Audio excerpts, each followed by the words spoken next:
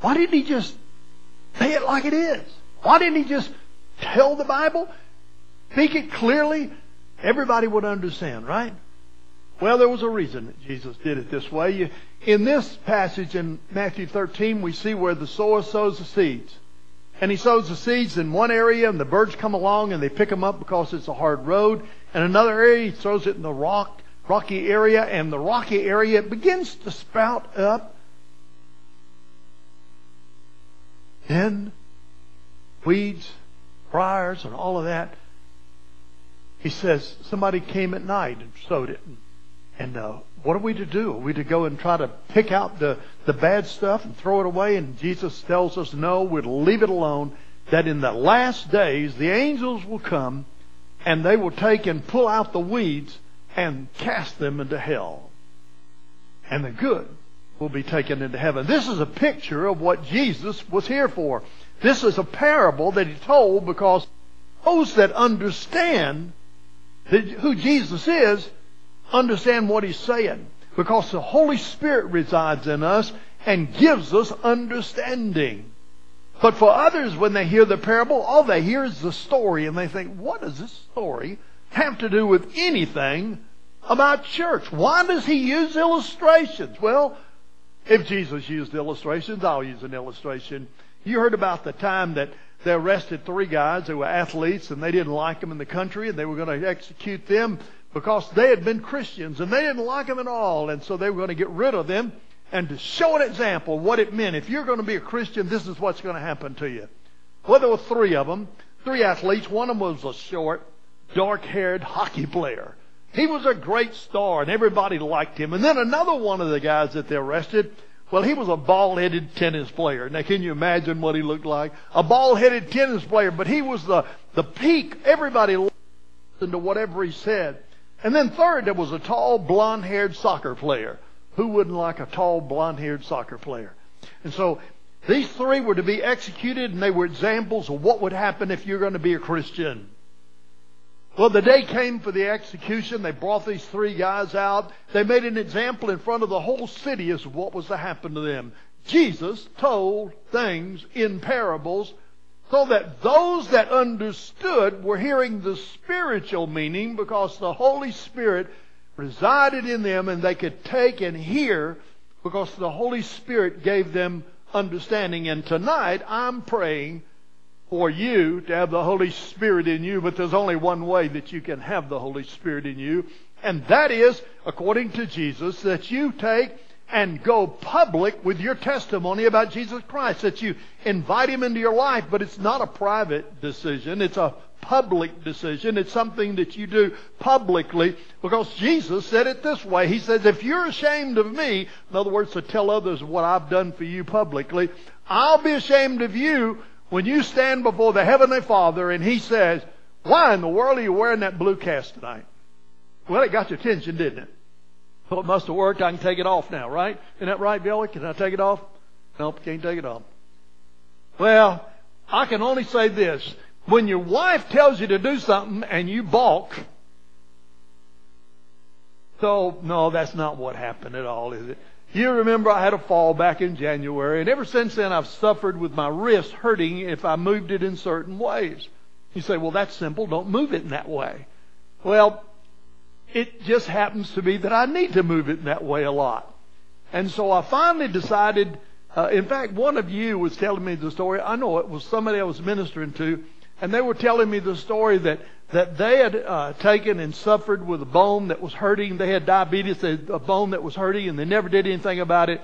And now the doctor was saying that bone, because it hadn't been repaired through the years, was in bad shape. So I thought, man, could I be doing the same thing to myself, not getting something taken care of that should be taken care of? So I told Bill the other day, I said, let's go by and maybe get an x-ray on this thing and just get it out of my mind that there's any problem. Went by, and they took and they looked and on the x-ray and they said, no breaks.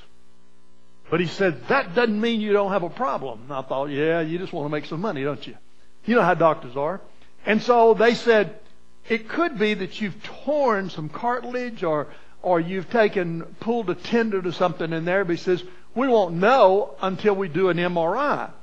And he says, I know that's expensive, and And I said, yes. And he said, but I tell you what, we've got another way that we can kind of test it and see and maybe save you some money. Would that be okay? And I said, yeah, let's do that. I'll go along with the saving of money. After all, I just got married a couple of months ago, and so money is going out faster than it's coming in. And so I said, let's do that. What do I do? And he said, well, we'll take and put a cast on you. It'll be a temporary cast. You can take it off to do this and do that. And would you know it, my wife spoke up and says, that won't work. He'll take it off all the time. And the doctor said, well, I have another solution. That is, I can put a permanent cast on him, and we'll have to cut it off in 10 days. She said, that's what I won't put on him. So I got a permanent cast on my arm, so I can't take it off. And it's supposed to immobilize my arm, and if it's better in 10 days, then they don't need to do the MRI. Save that $100,000, whatever they want to charge me. I know you would have paid for it, brother. But the bottom line is that we'll save that money, and if it's all good in 10 days, then we know it was just something that needed to heal and needed to be left alone. Well, they got the 3 guys out there, fixing to execute them, and the results is they were fixing to lose their testimony. Oh, God, don't you love me? Don't you know that I've been a testimony to you? Why are you going to allow me to die? But these were people that listened to God regularly. So when it came time for the execution, the first one that was out yonder was the dark-haired, he was short, dark-haired hockey player. And so they lined him up and says, anything you want to say? And he thought, well, I better not open my mouth right now, because that'd just be an absolute certainty to death.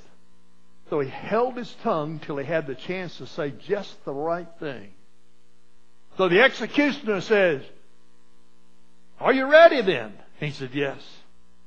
So he takes and he looks at him and he shouts out, ready, aim. And the hockey player yells out, earthquake! And everybody turns around and looks, and the hockey player runs off. Remember, he's a fast dude, so he ran off and he was safe. Well, the other two are paying attention. You can learn from other people in church, kind of ways that you ought to witness, and you can be successful. So the next guy, they brought him up, and they were fixing to execute him. And as they brought him up, they said, do you have anything you'd like to say? And he was smart. He said, no, there's nothing I'd like to say at this time. Because he had an intent that he was going to do something too. So as they took and brought up the bald-headed tennis player, he was standing up there and he was making his thoughts. He was thinking, how I'm going to do this to where I'll win my family to Jesus. Well, that's what you're supposed to be thinking. But he was thinking, how am I going to save my hide so I can get out there and continue witnessing for the Lord? So they said, okay, you have nothing to say. And he said, nope. And so they said, ready, aim. He said, tornado. Everybody turned around to look to see where it was, and he ran off and he was saved. Well, the third guy, he was a smart dude. He really was. He was a blonde-headed guy, He had all the smarts in the world. And, they often get it pretty easy.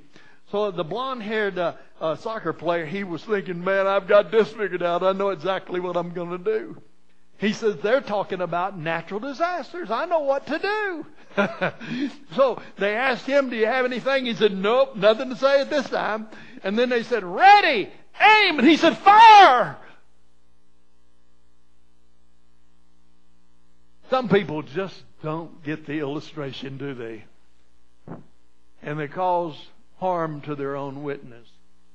Jesus taught in parables using illustration. In other words, that's what a parable is, an illustration. And I want to look tonight at 4 things that help us to understand why Jesus taught. And we'll use in Matthew the 13th chapter, we'll use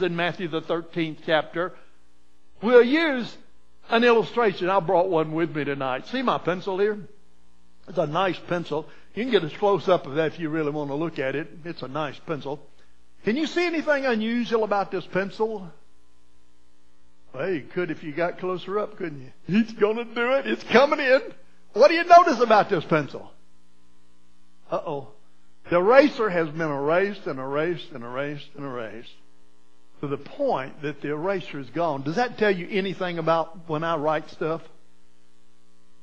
I make a lot of errors, don't I? I have to erase those errors out.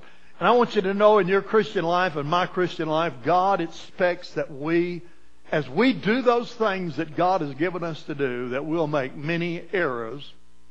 That's the reason every pencil that's produced has an eraser on it because the manufacturers of pencils knew that you would need an eraser much as you needed the lead in the pencil. I want to think tonight, using my pencil tonight, as an example of what in the world the meaning is of the parable that Jesus tells. Let's remember the parable first. Look with me, and we read this earlier, and thank you, Matt, for reading that before we started worshiping tonight.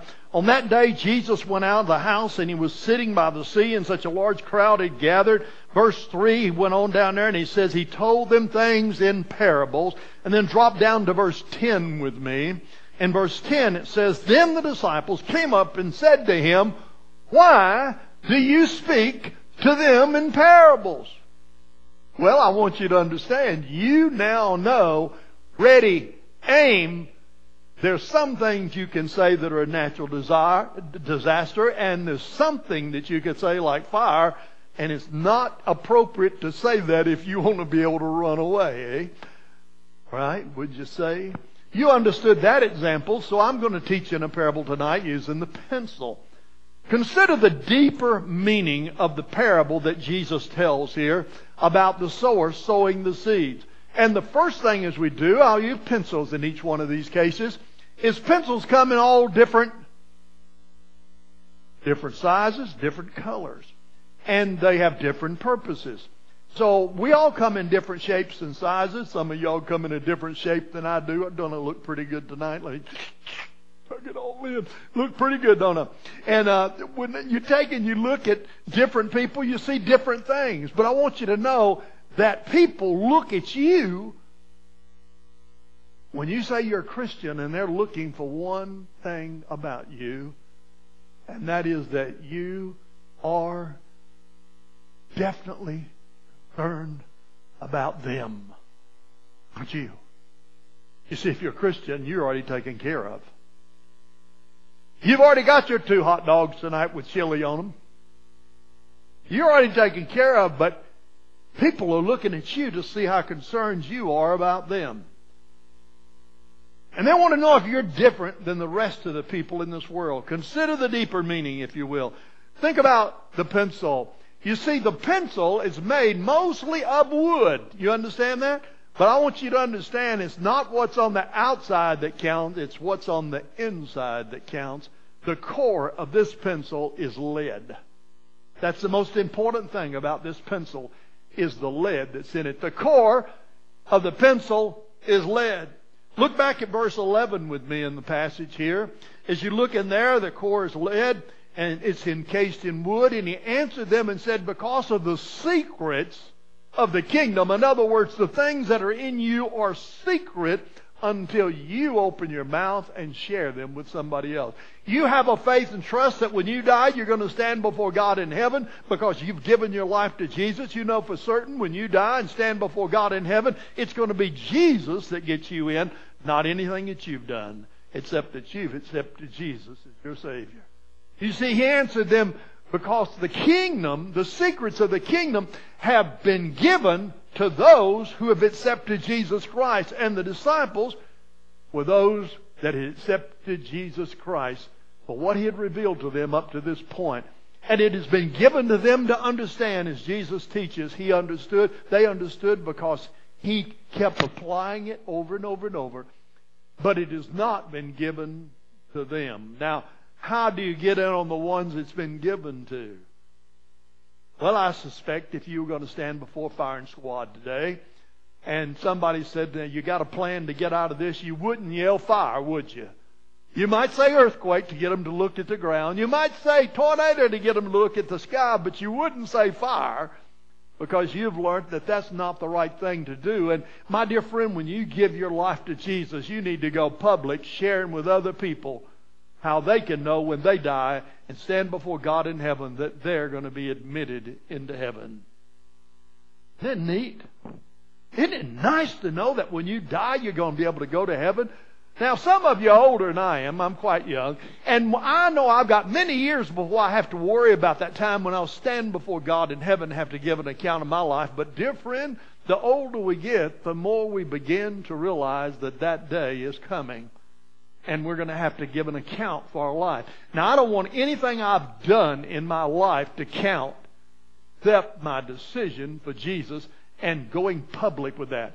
Now last Sunday, we had two women that came forward giving their life to Jesus and saying they wanted to follow Jesus in public baptism. Public baptism is a way of telling other people what they've done with Jesus. You see, when I lower them down in the water, it's a picture of the fact that they died to getting into heaven on their own. They're dead to themselves. They are now raised to the fact that they have the knowledge that Jesus is the one that will get them into heaven. And they picture that in their life as they give their first public testimony in baptism. And when they walk out of that baptistry, they're on the way to tell somebody about Jesus. We had a third person come forward, and Angie said, I want to join this church. I want to be a part of what God is doing in this community. I want to be a part of knowing that when I bring my friends to church, they're going to hear the gospel of Jesus Christ and have an opportunity to go public with their decision for Jesus too. A parable is an illustration of a truth made clearer to the listeners. My dear friend, I give you notes each week, and the purpose of me giving you those notes is so that you can not only record down the answers for this time, because you remember better what you hear and write down than you do what you hear only. But so that you can take this as a devotional for the next couple of days and study this along with studying your Sunday school lesson, and use this as a devotional, a private devotional, where you open the Word of God, the Bible, and check it out and see if what I taught you is exactly what's found in Scripture. God will work in your heart as you do that. And I've given you 3 fill-ins so far. I've given you the fact that you're to consider the deeper meaning in the parable. You're to take and to realize that the core of the pencil is lead, and the core of salvation is Jesus Christ living in you. And you're to continue, when we continue the task of restoring, He continues the task of restoring us. He does so by putting the Holy Spirit inside of us. You see, the Holy Spirit descends at that time when we invite Jesus in our heart. Not at baptism, but at the time we invite Jesus in our heart, the Holy Spirit descends to live inside of us and to begin to awaken our knowledge and our understanding who Jesus is and what He's done for us, so that we can take and use the personal examples in our life, parables, lead our family and lead our friends and those that we run into a knowledge of Jesus Christ. That's the first thing. Consider the deeper meaning. The deeper meaning of this pencil is the lead inside. It's not the pencil that you see. It's not me that you look at, my dear friend. It ought to be the testimony that comes out of my heart that guides you into the Word of God that takes and teaches you about salvation. Number 2, conform to the leading of the Holy Spirit. Oh, this is a painful one. Are you ready for this?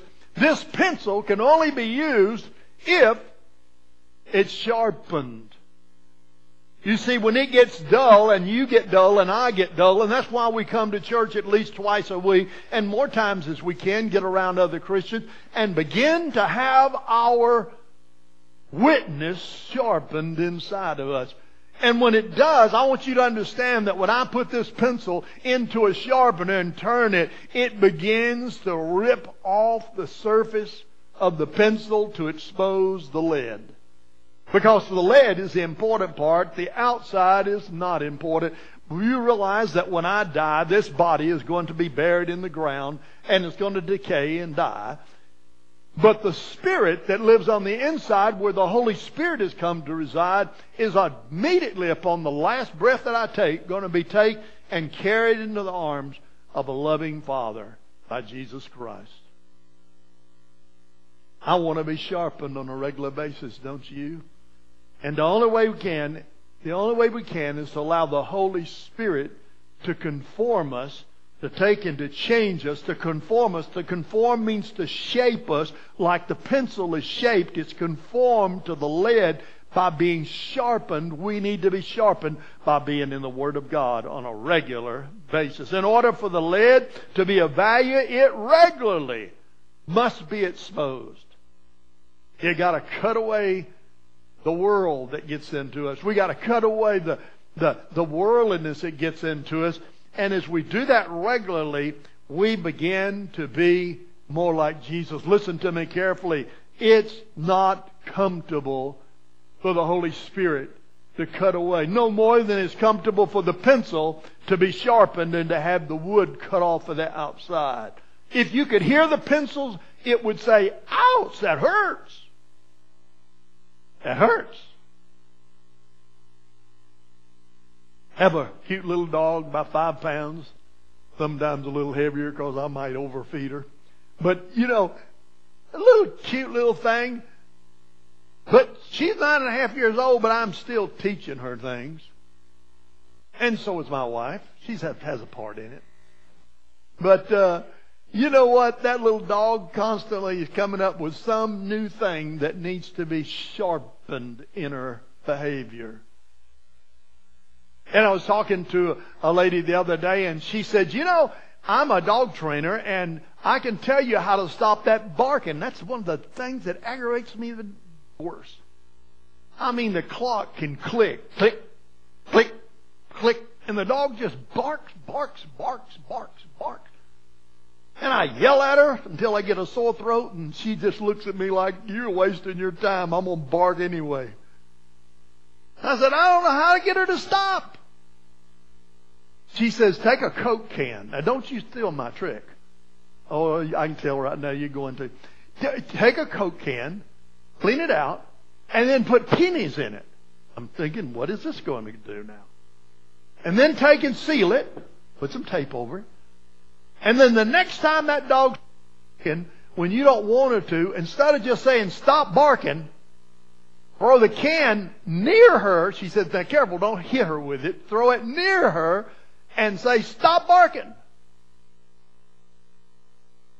He said that dog will become so startled, she'll wonder if the world's ending or not, but she won't forget the word stop barking. She said you won't have to do this too many times before you don't have to throw the can. All you have to do is say stop barking, and she'll look to see where the can is. Because she can hear the jingle of those pennies in that can. And before long, when she starts to bark, she'll look to see where the can is and stop barking on her own. Now, I hadn't got that far along yet, but I'm optimistic. At least it's something new to do besides yell at her. You don't like that. Fella, stop that. She doesn't like that. She looks at me like, you're wasting your time. I'm going to bark when I want to, and it doesn't bother me that you talk. I'm barking. You can go ahead and fuss all you want to. But I've got a new trick now that I'm working with her on. Is a conforming of the Holy Spirit. The Holy Spirit sometimes has to throw a can with pennies in it to get my attention. You know when He does that? It's uncomfortable, by the way. Here's the dog, but it also bothers me when the Holy Spirit shakes a can around me to get my attention. But it's necessary because God wants us to be awakened to His Spirit inside of us and to hear the Spirit talking to us. Now, I want to give you a clue. If I don't open my mouth when I throw the can, the dog will just think I'm careless. But if I always say the same phrase, she'll associate the phrase eventually with her barking. And when she barks, she'll associate the noise before the can's actually thrown, and the can won't need to be thrown again. At least that's what the dog trainer tells me. She gets paid to teach dogs this, so I guess she knows what she's talking about. And I want you to realize the Holy Spirit only does things in you when you do one thing, and that is when you open the Word of God and read. It's the can shaking in your life to where God speaks to you from the Scripture out of the Bible when you read it or when you quote it.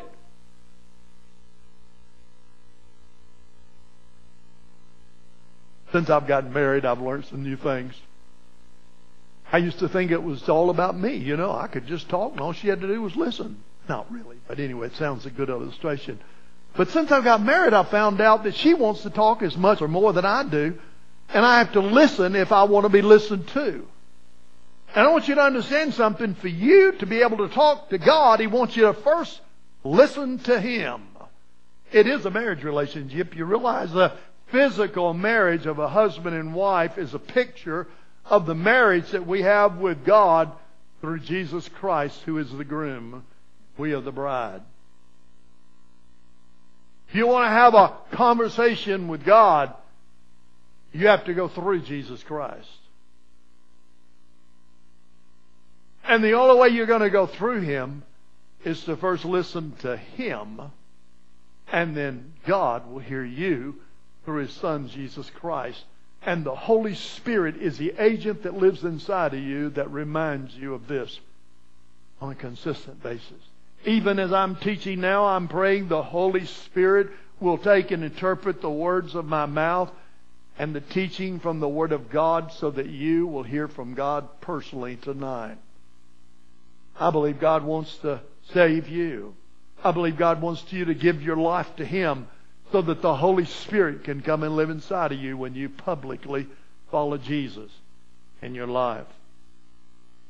But it has to be regularly exposed to be sharpened. My pencil will get dull if I don't regularly sharpen it, and so will your spiritual life get dull if you don't regularly read the Word of God and talk to God and allow the Holy Spirit to interpret the Word to you.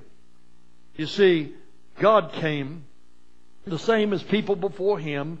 Abraham was called by God and Abraham obeyed. God told Abraham, if you want to follow me and me bless you, you're going to have to leave the land you're in and you're going to have to go somewhere else. So God took and moved Abraham, told him to move. Now, it probably wouldn't make a lot of sense to Abraham that he was going to have to leave where he was comfortable and go somewhere where God wanted him to be. But God definitely told him to move. And Abraham did, and God blessed him. And then David. David was anointed by God and told that he would be the king of all of Israel. And guess what? King Saul thought to himself, not while I'm alive. And you know the story. David would be pursued by King Saul and thought that he was going to be killed multiple times. But as long as he looked to God, God protected David. And one day King Saul would be dead. And David would be crowned the king, known as the greatest king of all of Israel. I want you to know God wants to use you mightily in the kingdom of God. But it'll only work if you're willing to do what God tells you to do. And it begins by you giving your life to Him and following Him and becoming a regular believer, joining a church where God puts your heart, where He says, you're coming here regular. Why aren't you a member? Why don't you join in with these people and begin to be like them? Why don't you allow these people to shape you through the Holy Spirit like you're being shaped? They'll be shaped too through you as you rub elbows together. That's one of the reasons, one of the most important reasons why we have a fellowship. Every time we gather, we have a fellowship. Do you know we don't have a fellowship so that you can be fed? Sometimes people tell me, well, I just don't like what you're serving. Who cares? Do you know I don't always get to eat the served? So I'll bring something with me so I can sit down and fellowship with the family of God so that I can be rubbed on by you and God can speak to me through you. Fellowship is an important thing. We do it once here at the church, once out. It's a lot cheaper doing it here than it is going out. If you got a family of 5 and you spend $4 here, it's $20, which is not a big deal. But if you go out to a restaurant, you're not going to get out of there for $20. And so it means that at least once a week and probably twice a week, you can afford to be part of it. And if you're like Viola and I, we share a meal wherever we go. Whether we go to a restaurant, we buy one meal and we share it all the time. Rare that we ever buy 2 meals, unless there's a special and they're so cheap as to buy 2 than it is to buy 1. We share them. And a family can do the same thing. I know many mothers and dads that just buy 2 meals and they share it with their children so that they don't have to buy 5 meals. It works. Because the importance of fellowship is fellowship, not getting fed. We got a home we can eat in. The church is a place we can fellowship in, and what better place for Christians to fellowship than around food? Even Jesus, the Son of God, had to be conformed and rubbed off by other people. I love the fact that my Jesus knows how I feel, because Jesus felt the same way. You see, Jesus was brought to death on a cross. And when He was brought to death on a cross, it was so that I could be forgiven by His sacrifice. Dear friend, you're going to have to sacrifice something if people are going to come to know Jesus for you. You're going to have to give up something. You're going to have to sacrifice some desire you have. You're going to have to take and give up some comfort zone you're in, so that others can be brought to Jesus through your witness and through your example. But I tell you, people won't listen to you until first you listen to them, and they like you and listen to you. But not only consider the deeper meaning of the pencil, not only conform to the leading of the Holy Spirit, not only allow this pencil to be sharpened so the lead can come out in it, so that Jesus can come out in you, but also confront ministry that God has for you. Confront it. What do I mean by this? Look at verse 12 with me. Chapter 13, verse 12. For whoever has more, more will be given to him, and he will have more than enough. But whoever does not have, even what he has will be taken away from him. For this reason I speak to them in parables, Jesus said, because looking they do not see, and hearing they do not listen or understand. Jesus is talking about, verse 14, Jesus is talking about that Isaiah's prophet was to be fulfilled in his life. Isaiah's prophet is fulfilled in these people, which said in Isaiah, you'll listen, and yet you'll never understand. There are people that hear your witness and do not understand. And why don't they understand? And you will look, and yet you'll never perceive. And they say, I don't get it. I don't understand. That's not the way I believe. For this people's heart has grown callous. Callous. Sometimes my heel gets callous. You know what I mean by callous? It kind of hurts. Rub your hand over it and it just feels like sandpaper down there. Now there's two ways to get it taken care of. One, you can just go to the doctor and he'll take a knife and cut it off for you. Don't recommend that one.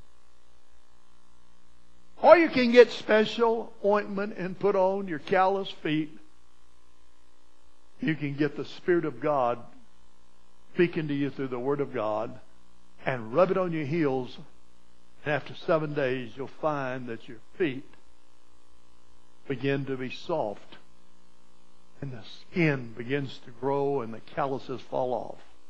I want you to understand something. Jesus taught in parables so that we could confront ministry that God has for us. God has a ministry for you. He wants to put His hands on you, your pencil, your life, and has to first sharpen you. You first have to have the lead in you. You got to have Jesus in you. Second, He has to sharpen you. He has to get rid of some of the stuff in your life that just shouldn't be there. And third, one of the first things is your will. Like, I'll do what I want to do. Jesus, you follow me. I'm the one in charge down here. It's my life. And Jesus said, try that one day and see how it works for you. When you get to heaven, try that on God the Father and see what He thinks of it. And then third, confront the ministry God has for you. God did not save you to take you to heaven. You understand that? Now, you say, well, now hold it. And I thought when you got saved, you knew for certain you were going to go to heaven. Yes, I do. And I tell you what, I came here tonight knowing there's a meal being provided. But that's not the reason I came. I didn't come for the food. I came for worship of Jesus Christ. And so that He might confront my heart, just like I'm praying that He is confronting your heart. God has a ministry for you. That's why He saved you, is you can do something to win somebody to Jesus that nobody else can do. You can touch the life of somebody that nobody else can touch. God has a ministry for you. God has a purpose for every life. Just like the pencil has a purpose, He has a purpose. And I want you to know that a pencil, just like my pencil, the pencil is designed and made to where it will write 45,000 words. They designed the pencil for that purpose. Most people don't get 45,000 words out of that because of this. They don't use it properly, and they have to do a lot of erasing. And they have to throw it away because it's no longer useful because of sin in their life. God wants to use you, my dear. He cares about you. He has a purpose for your life. You ought to be capable of doing many things for the Lord Jesus Christ. Pastor Ravi Zacharias, I'll get his name right yet. He tells an amazing story of a young Christian that was in Vietnam back in the days of the Vietnam War, and that's when I was in the militaries during the Vietnam War. During that time, they took and they had Vietnamese that would take and help the American soldiers. They would be translators and tell us what the enemy was saying. And after we pulled out of Vietnam because America didn't have the stomach to fight the Vietnam War, and we deserted the people over there that were trusted in us. And the North Vietnamese, the communists, came in and took over their country. And the first thing they did is they grabbed the translators, the people that had helped us, and they threw them in prison. And they didn't want to kill them. They wanted to make them miserable, and they wanted to convert them to communism. They were capitalists. They believed that America had it right. They believed that America wanted to help them. They believed that their country would prosper. That's what capitalism is. It's where you take responsibility for your life and you're willing to do what's necessary, work hard so that you can have something and be successful in life. Communism, or socialism as it's commonly called today, has a goal of making like North Vietnam did, making everybody their slave. There's only two classes. That's the class of the leaders and the class of the slaves, and everybody works for the government. First, they take care of you, and then later you find out that they took care of you so that they could own you, and you own nothing anymore. You only own the check they send you and the health care they provide you, but you don't have anything unless they give it to you. And before long, when everybody's getting it, all of a sudden you find out that you're useless to them, and they allow you to wait months and sometimes years to get health care. That's what was going on in Vietnam. That's why we went over there to fight, to protect them and to give them rights. This young translator, he helped Americans. But when we pulled back, America lost its heart for helping Vietnam. We pulled back and came back home.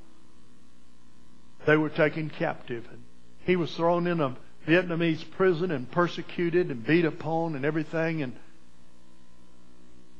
miserable for him. And they'd tell him, if you'll just change your thinking and join us, give up this Christianity stuff, that we'll take care of you. Came down finally to one day he decided that it just wasn't worth it trying to be a capitalist, trying to be a person that believed in the United States. After all, they forsook him anyway. They went back home to take care of their families and had protests about Vietnam. So he was about ready to cave in and start believing their propaganda. And the guard could see that he was at that might be broken if just the right thing, so he assigned him to latrine duty. Now, you don't know what latrine duty is until you signed it in Vietnam, but in Vietnam, they don't take and flush the toilet paper. They put it in a tin can beside the toilet, beside the latrine. So he was assigned to go into the latrine to clean the latrine up. You've probably been in a bathroom and seen where people throw their dirty toilet paper on the floor. He was assigned to go in there to clean it up. It was the worst task that you could be assigned. They thought they'd break him for sure. So he went into that day, and as he went in that day, he began to clean up, and he gagged, and he couldn't stand it. But as he was cleaning it up, he noticed a piece of paper laying in the dirty trash can. Filthy. But it had English writing on it. And it reminded him of the people that he had once been with and had befriended him. And so he picked up that dirty piece of toilet paper and he cleaned it off. And he put it in his pocket and he took it back to his room. And that night when everybody was gone and he was all by himself, he took that piece of paper out to find out what it said in English on it. Here's what it said. You see, one of the guards hated Americans so much and hated Christianity so much, he would take a page out of the Bible every day and he would wipe himself to show his disdain for Christianity and Americans. And the man began to read. It was Romans 8. Trembling, he read, and we know that in all things God works for the good of those who love Him. And I'm convinced that nothing shall be able to separate us from the love of God, that is Christ Jesus our Lord. He began to weep. All of a sudden he realized that God's Holy Spirit was speaking to him. And He'd given him a word just at the moment he was fixing to forsake God Himself. He fell on his knees and he looked up to God and he said, in the very moment I was fixing to betray you and throw away all that I've learned about you, you spoke to me. Oh God, thank you for Jesus giving me my salvation, and thank you for the guard that's using this so that I could get the Word of God. And so every day when it would come time, they would say, you're going to the latrine again, boy. He would have a smile on his face and go in there like he was given the job of working in the kitchen around the T-bone steaks. And he would look in the trash can to find the piece of Scripture that guard had used that day. And he began to build it up until he had a lot of the Bible in his possession. What would you do to be able to read the Word of God? Would you give up a few minutes of your time to open the Bible tonight? Would you take and pray as you read the Bible and let God speak to you so that you can be spoken to by God and changed? I close with one last thing.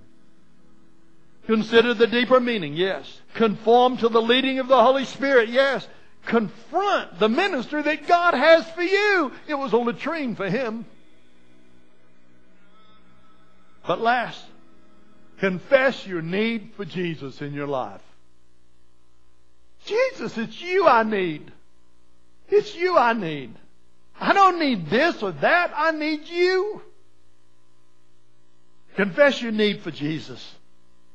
The manufacturer, when he made the pencil, knew that you would write and would make errors.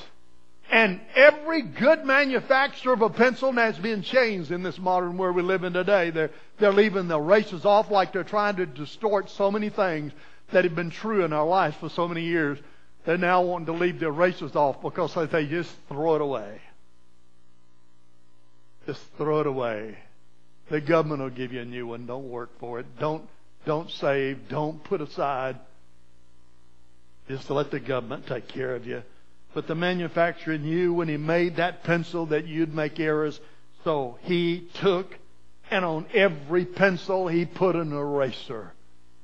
I want you to know that God gives you an eraser. And the eraser is that He sent His very Son, Jesus Christ, from heaven to earth to erase sins.